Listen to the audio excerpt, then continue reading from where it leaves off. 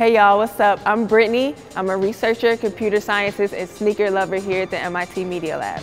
If you're anything like me, you already know that it's no greater feeling than when you buy a new pair of kicks, when you open a box for the first time and putting them on your feet. But they're more than just shoes. They've shown to empower communities, impact lives, and influence people anywhere and everywhere.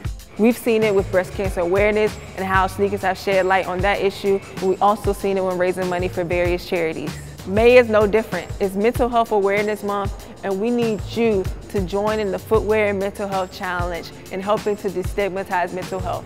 There's especially a stigma in the African American community where we don't talk about it. So we challenge you to join with us in our footwear and mental health collaboration. You can post a picture on Twitter along with 1 or 2 sentences of how this sneaker relates to mental health and wellness.